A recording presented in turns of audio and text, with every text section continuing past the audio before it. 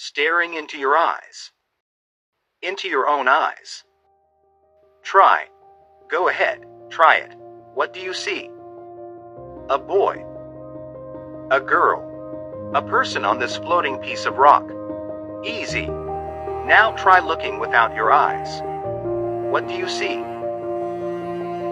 Snippets of your favorite motion pictures. Smiling faces of pop stars and celebrities hanging on your wall. That warm, cozy spot in the house only you know where to find.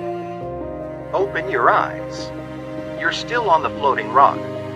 But now, you've seen someone else. You've seen who you are. Who you really are. It's not hard. You just have to know how to look.